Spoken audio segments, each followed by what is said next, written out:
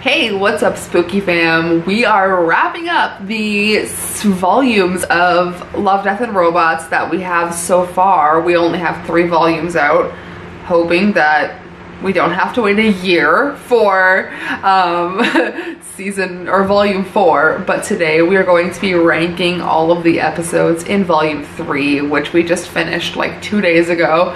Was phenomenal, and I cannot wait to go through this with you guys. So if you haven't seen my first 2 videos ranking all of the episodes in season volumes 1 and 2, please go ahead and check out. I'll make a playlist and I'll link it down below.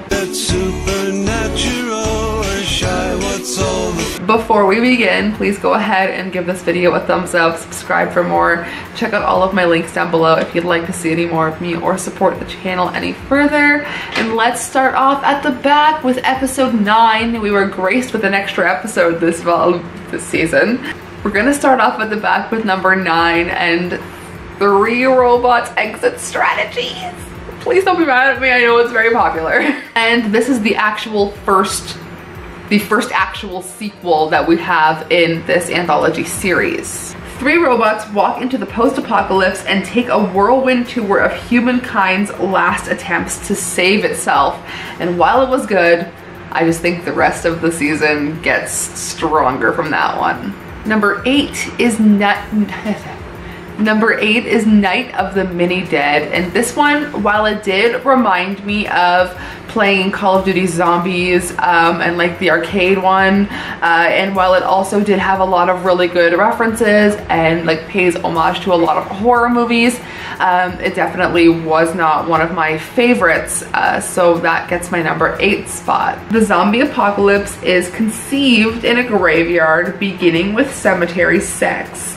It is the beginning of the end, and it's once again very good comedic relief. They're very good at adding strong comedic relief when things get too heavy in these series. Number 7 is Bad Traveling. A ship's crew member sailing an alien ocean strikes a deal with a ravenous monster of the deep, and this one just didn't stick with me like the other ones did, so that's why it's rated underneath the animated ones, but kind of more far back at the list, at the end of the list. But we're going to start getting into the really good ones here. Number 6, Mason's Rats, which was kind of surprising. Farmer Mason knows he has a real pest problem when they start fighting back, and boy do they ever fight back. This one had so much unexpected gore and I loved it. Number 5 on this list is Kill Team Kill. US Special Forces are trained to neutralize any threat, even a cybernetic killing machine created by the CIA. Their secret weapon is a sense of humor, and I feel like I struggled with this one and Bad Traveling. They could have been swapped, but Kill Team Kill gets the higher rating on this list for me. So these next 4 are the ones that stuck with me the most. Number 4, there's 2, this one and number 1 are the titles that I loved the most, but this one is In Vaulted Halls Entombed. A squad of Special Forces soldiers has the dangerous job of recovering a hostage held by terrorists, but the evil they encounter as they venture deep underground is more ancient and terrifying. So this one, spoiler alert, we get a cameo from a Cthulhu-like creature, and immediately I was like, that's Cthulhu. And also I was immediately like, that's Joe Manganiello. This one was just so photorealistic. It had really cool creatures, really cool animation, and this is definitely a great way to start off the top 4. But moving into number 3, we have Swarm. And this one was also a really good one. 2 human scientists study the secrets of an ancient alien entity, but soon learn the horrible price of survival in a hostile universe. And this one was kind of overwhelming with all of the little crawlies that come out, and you're just like, oh my god, imagine being there. I don't want to. Now, these next 2 might be a little controversial in the order that I have them, because I know that this next one is probably everybody's favorite, but it's not my favorite. It's my second favorite. We have Jibaro, which was very surprising, and I think that was a great episode to end the season with such intensity and leaving you wanting more. A deaf knight and siren become entwined in a deadly dance, a fatal attraction infused with blood, death, and treasure, and this one was just absolutely heart-wrenching to watch. It just, when it ended, I just didn't know what to do with myself because I felt like it just took a piece of my heart away.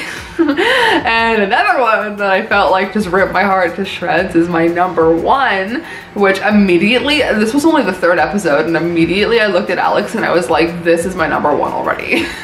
This is The Very Pulse of the Machine, and I already feel like I'm going to cry talking about it. Oh my god. No, we're not doing this. When an exploratory mission to a Jovian moon ends in disaster, the lone survivor must begin a perilous but mind-expanding journey, and I can't think about this one without like wanting to just bawl my eyes out because it was so well done. It was just the narration and it was so beautiful. I'm not crying right now. This is so stupid.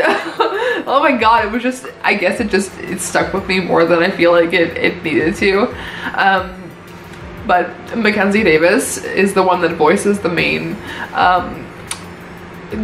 character that we follow. I'm getting too worked up talking about this one. Obviously, it just like ruined me. So that's my ranking of season 3, Love, Death, and Robots. I'm making myself cry because I love that segment so much. Oh my god, I'm being such an asshole. So let me know your ranking of season 3. Let me know your favorite episodes. Let me know if you feel this strongly about The Very Pulse of the Machine as I do, because obviously it like broke my heart and I can't come back from it. So yeah, let me know anything in the comments, and I hope that you guys enjoyed ranking all of these with me. We'll definitely, when there's a volume 4, hopefully fingers crossed, we'll do another one of these videos. Giallo week is coming up, but until then, I'll see you soon. Sayonara, Spooky fam.